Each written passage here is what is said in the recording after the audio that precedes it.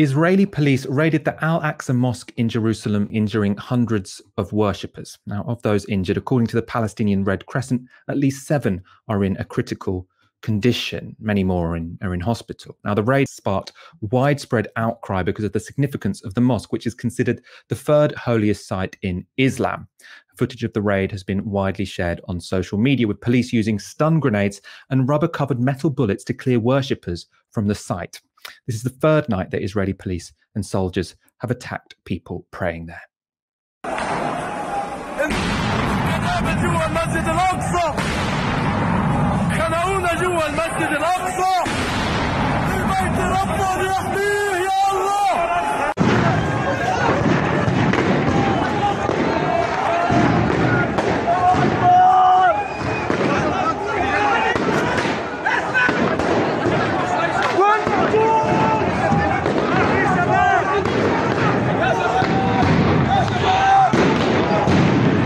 So why is this happening now? Well, the raids were thought to be an attempt by Israeli authorities to clear the holy site before a march by right-wing Zionists that was due to take place.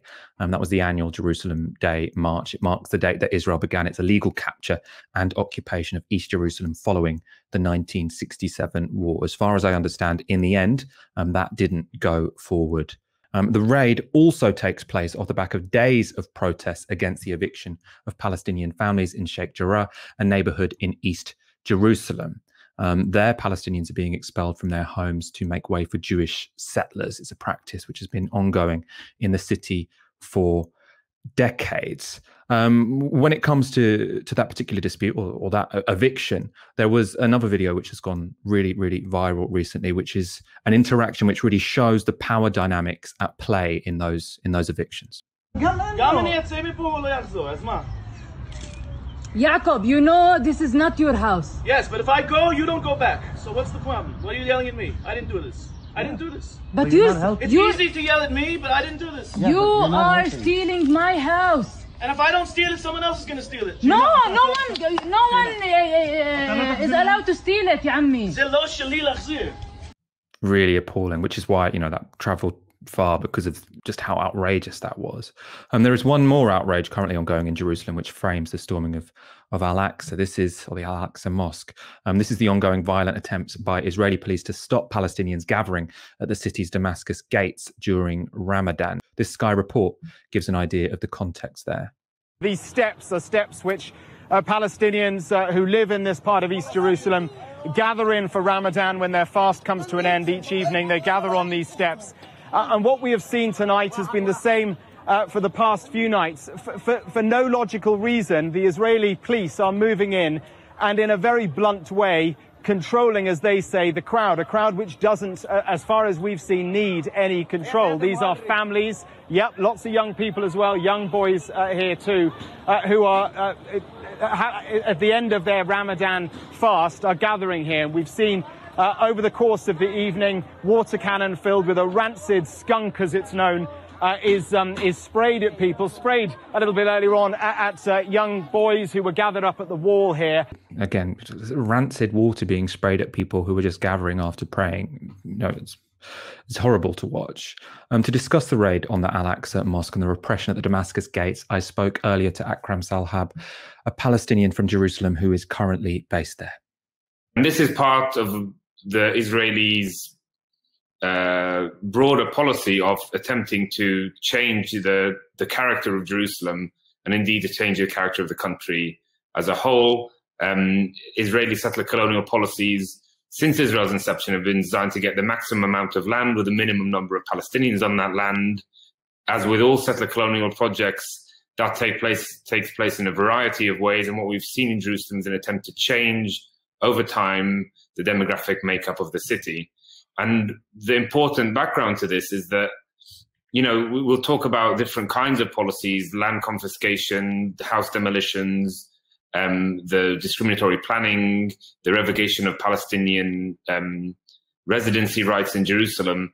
But what happens around Ramadan and Easter, which has just been Orthodox Easter here in Jerusalem, is that the Israeli state, despite all of what it's been doing over the past years in Jerusalem, cannot change the fact that when it comes to Ramadan or when it comes to Easter, it's very clearly a Palestinian Arab city. All of the streets are filled with Palestinians. All the shops are open. Palestinian music, Arabic music is playing, and Palestinians are out in huge numbers throughout the city. And it's very clear that we have a presence in this city. And despite everything they've attempted to do, we're still here and we're still standing up for our rights, and we still have our claims to sovereignty. And this is what Israel cannot stand. And so everything that's brought us up to this point has been an attempt to them by the Israeli authorities to destroy any Palestinian public presence in the city. Firstly, by putting barriers at Damascus Gate. So Palestinians would often, after iftar, would go and sit at Damascus Gate and have shisha pipes or hang out or dance or just spend time there, or wander up Salah ad-Din Street, which is where many Palestinian businesses and shops are located. The Israelis put barriers at Damascus Gate, which prevented people from sitting there. And that was the first, that's what began and Palestinians rejecting that was what began the first confrontations that happened during Ramadan. The Israeli authorities also attacked Palestinian Christians going into the Church of the Holy Sepulchre in Jerusalem. They wouldn't allow them in, and they were beating families, children, and others trying to get in to pray on Orthodox Easter. And on Orthodox Easter, Palestinian Christians are different branches of Christianity which are represented in it, walk up and down with scout groups in the old city, filling it with music and sound and an obvious presence of Palestinians being there. And this, again, is not something the Israelis are willing to sit by and let happen. So as well as their claim to sovereignty and as well as a forcible transfer of people, they want to make sure that Palestinians feel cowed, feel marginalized, and don't feel they can assert themselves or have any presence at all in the city. You described very effectively there how what we're witnessing now fits into a logic of settler colonialism. I mean, in terms of recent history, is what we're seeing now the norm, and it's just that the international media attention is more on it, or is there something exceptional about what's going on now? And if the latter, why are we seeing this ramping up of repression? Well, I think actually what's happened over the past few weeks has to be interpreted as something very positive, because everything that I've described is happening in Jerusalem every single day, every single week, every single month of every single year since Israel began its occupation of the city. And it changes in speed or direction, but it continues in towards one inexorable aim, which is the ethnic cleansing of Palestinians from the city. So it's much better that we have moments where Palestinians are resisting that, rather than that happen in silence, with the international community, quote unquote, having their attention elsewhere. And the Palestinian resistance to that is cowed by arrests, by other repressive measures in the city. So it's much better the Palestinians in the city are able to confront this. And what's happened over the past few days, now the past few weeks, is that we've seen the entire city rise up in the most extraordinary way. If you walk down the streets, you see at every single street corner police and soldiers, but young men standing defiantly, standing their ground. You see people singing in the streets. You see people doing debke at the entrances to the old city.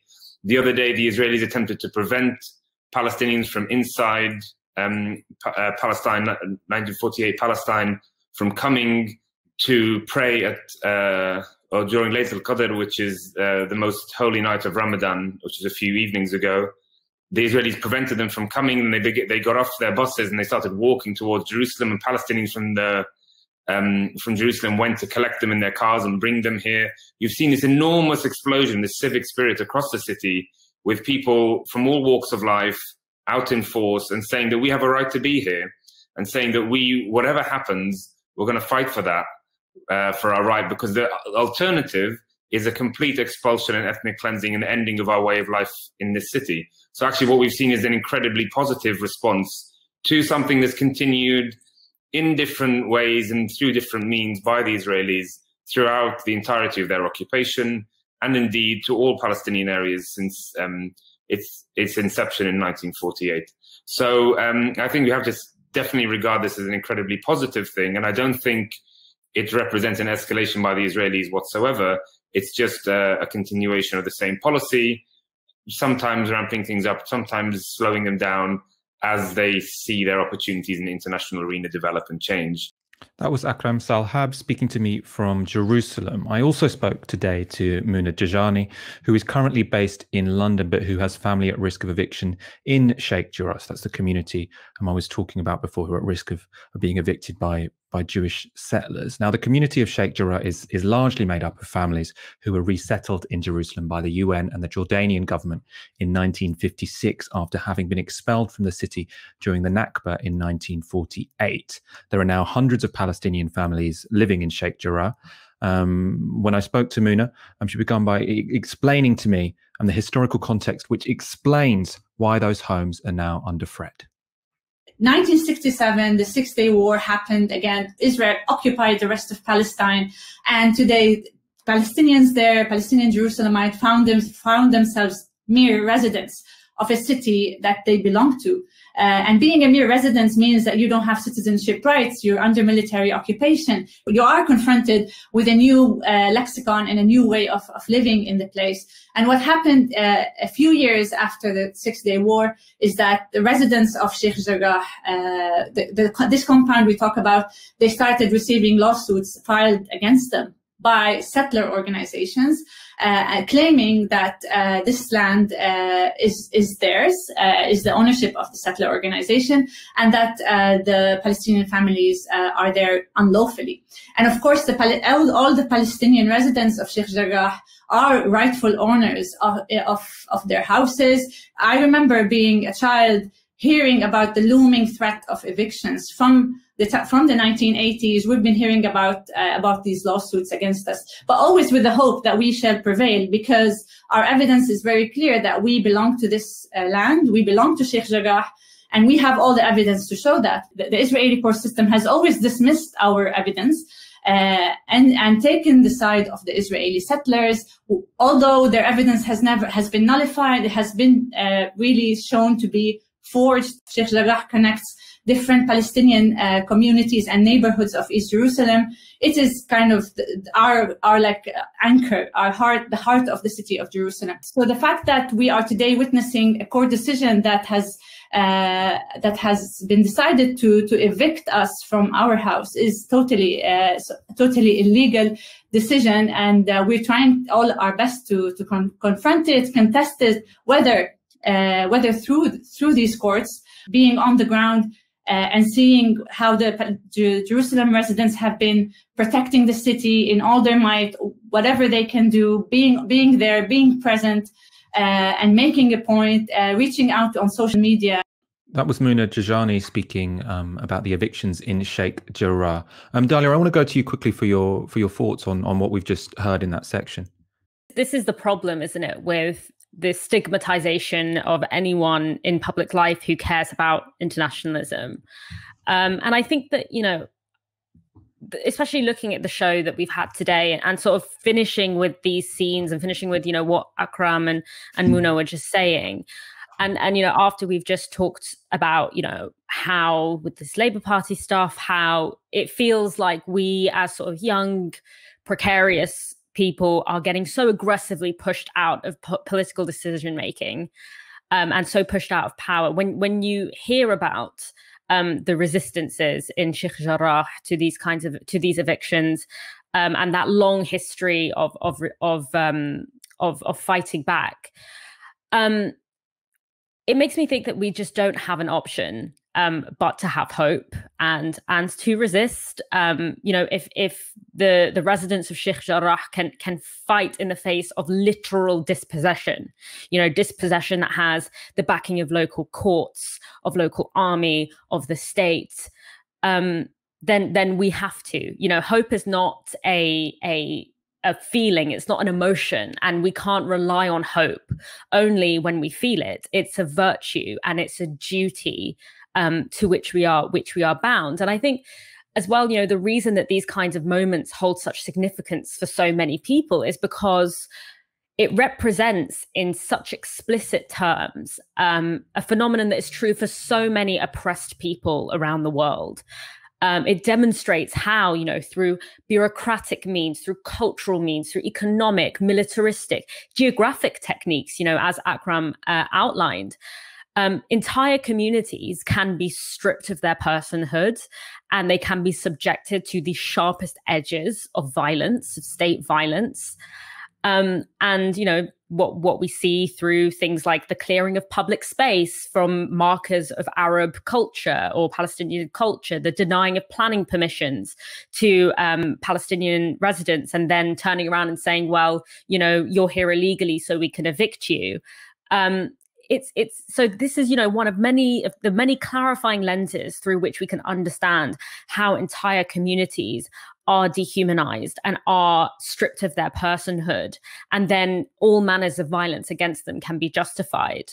But it's also close to the hearts of so many people because of the insistence on living in the face of that, on the insistence on hoping and creating in the face of that kind of struggle. So it's the story of so many self-determination struggles around the world. It's the story of communities that insist on their own humanity in the face of dehumanization, in the face of their humanity being stripped away. And that is why I think it's so important to focus on the fact that there is a poetic and there is an ethic of hope in the face of that. And so we don't have a choice, especially here in the UK, to abdicate on our responsibility of protecting those who are the most marginalized from political life.